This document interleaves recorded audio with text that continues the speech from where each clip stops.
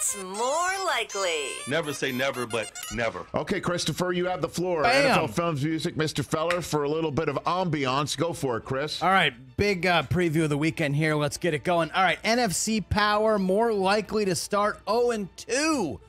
Rams or Packers? Oh, man.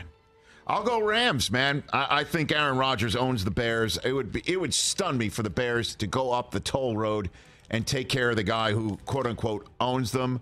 I think the Packers are going to run over them. How does that sound? I think they're going to they're going to run the football. Jones or they're just gonna... and Dillon. They're going to go run at them, and maybe Lazard will be active and help out Rodgers. These young kids are going to get the Christian message. Watson catches one. Atlanta has the opportunity to come in here and shock some people potentially. I think you're right. I think Atlanta coming to Los Angeles and shocking the Rams is far more viable than the Bears on Sunday Night Football going to the Packers. That's what's more likely. I think both of them win, though. What else, Chris? Okay. Hey, he was in my MVP rankings this week. Carson Wentz, guys. Big Washington-Detroit game this weekend.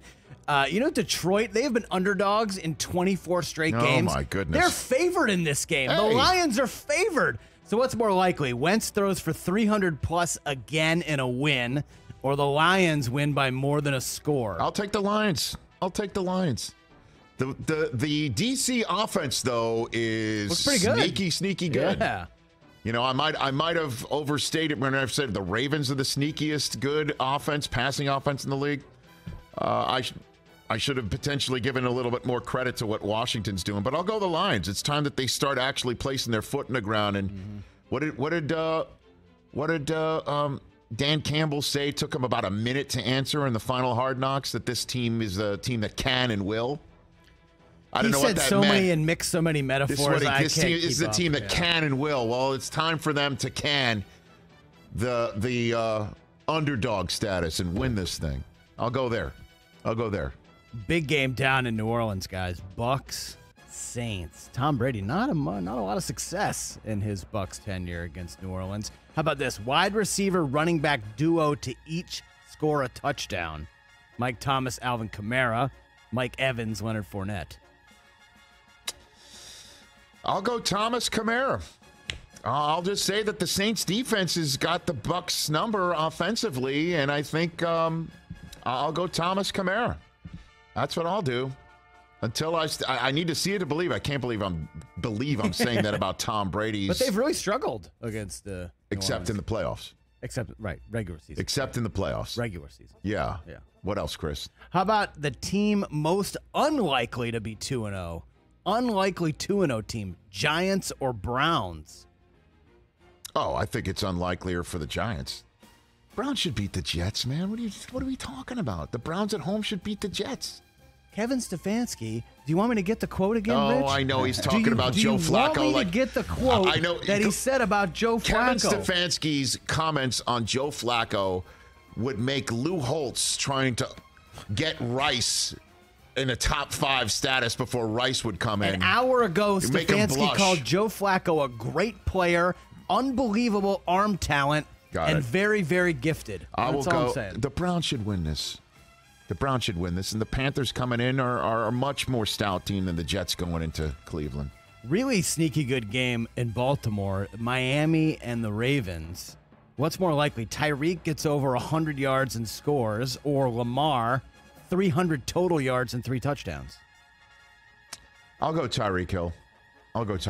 Only 94 yards is more likely. For Tyreek. I got it.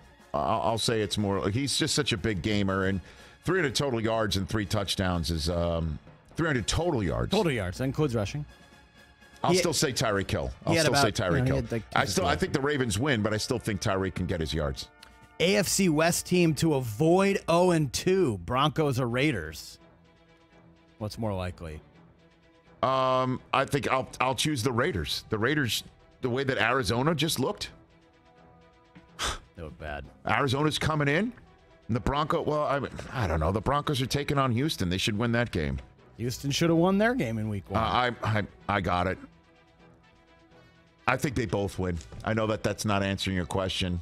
Rich, you got to play along. I'll take Houston. I'll take Denver then, because maybe Arizona's going to be embarrassed by what happened. Denver should come in and They shouldn't even send out McManus. They should go for it on fourth down every time. Every time. McManus shouldn't kick once. Sorry, Brandon. Every fourth down, it should be like an 8-year-old playing Madden hopped up on a bag of Skittles. That would be great. That's the way it should be. We shouldn't see McManus once. So I'll take Denver in that equation right there.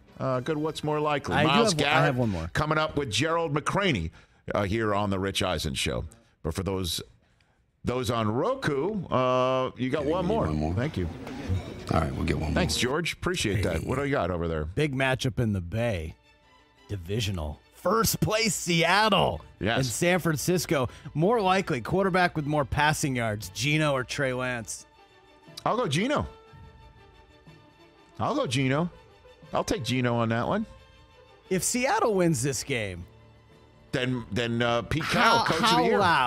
How loud are the cries for Jimmy G? An 0-2 start would be the exact scenario with losing to the Bears at home, and then Bears on the road and Seattle at home would be that. But I think they might run it. Jeff Wilson and everyone else. Kittle's looks like it's going to be a game-time decision. It does not look good for him to play. Does not look good for George Kittle. No. But I'll still take Geno. Screw it. I'll take Lance. Come on, Trey. Here we go. Keep Jimmy G nailed to the bench. I mean, you saw the video of Trey Lance, right? What he was doing with his free time? Please tell me the weather's going to be fine. What is that? Apache. Jump on it. What's he doing? Jump on it. He was in an establishment. Are you serious? Well, Rich, what he was doing, it was clear, is he was reinvesting into the community. But are you serious? Is what I'm saying. When was this? That, Feller and TJ like to frequent. What are you talking about? How dare you? Is this thing on? Oh, God. It's a 70% chance of rain Sunday. Is it going to rain on his parade again? Go Hawks! All right, I'll take Geno. Go Hawks! I'll take Geno. I'm back with Geno. Stay out of the club, Trey.